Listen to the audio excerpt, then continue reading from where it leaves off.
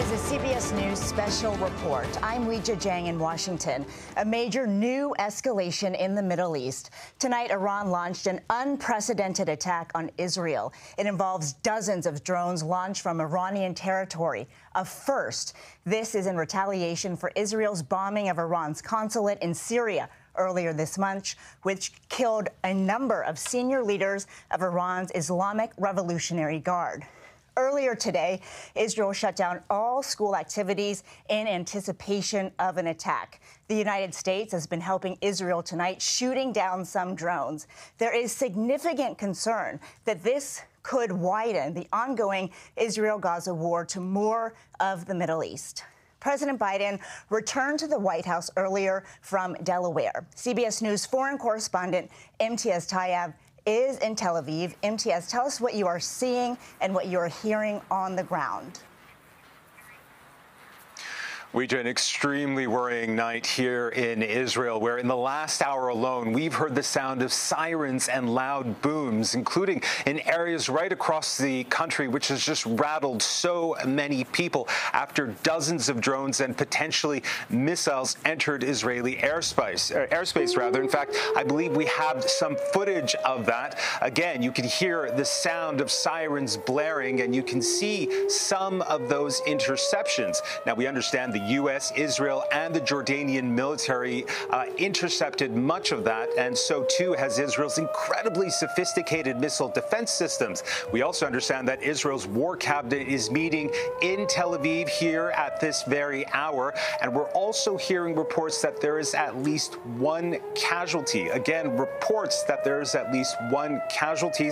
The concern is that could change in the coming hours following this unprecedented attack from Iran on Israel inside Israeli territory, something Iran has never done, but warned it would, as you so rightly said, following last week's strike on its embassy in Damascus, destroying that building and killing that senior commando. Now, very quickly, the U.S. Embassy here in Jerusalem has told all U.S. government employees to shelter in place until further notice, and according to a security alert, that as these drones and missiles continue to be launched at Israel, that there's a lot of concern here for the safety of people.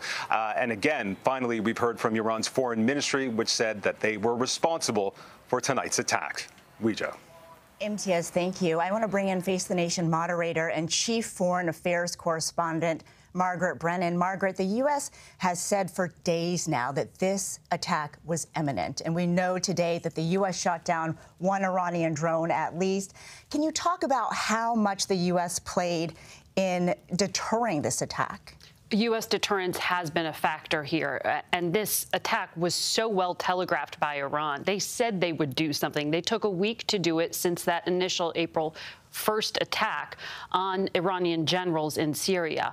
They viewed that as an attack on their sovereign territory, said they would respond, sending slow-moving drones, saying you're going to do something. All of that indicates, as they have said both publicly and privately, that they are not looking for conflict with the United States and are trying to calibrate a response. And there's been a flurry of diplomatic activity, with U.S. passing written messages to Iran through intermediaries, having others call and urged Tehran not to escalate this further. So we know there are U.S. aircraft, as you mentioned, there are U.S. vessels in the region to try to also underscore that the United States stands by militarily its ally Israel here.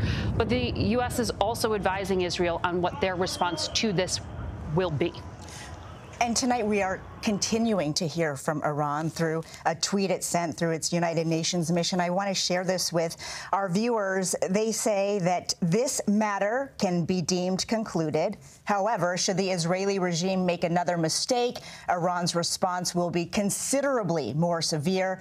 It is a conflict between Iran and the rogue Israeli regime from which the U.S. must stay away, in all caps. Margaret, they claim it's over. They also have a warning for the U.S. What do you make of this? It's fascinating to claim it's over before a single drone had even made it into Israeli airspace. The timing there was notable, and it indicates that they are not looking to further escalate from this, that they are responding and they don't want to draw the U.S. in. The U.S. has directly warned Iran not to attack U.S. personnel and facilities in the region, but we do know that U.S. embassies throughout the region are on high alert, that in Israel, in Lebanon, Americans have been told not to travel to certain areas, to stay in well-defended spaces. So this is really going to be, in many ways, a wait and see. Will there be casualties? How much of an impact is there on the ground? That will then determine the Israeli response. The United States is really trying to keep Israel from the escalation risk that could happen here, really trying to keep them from making this into a wider regional war.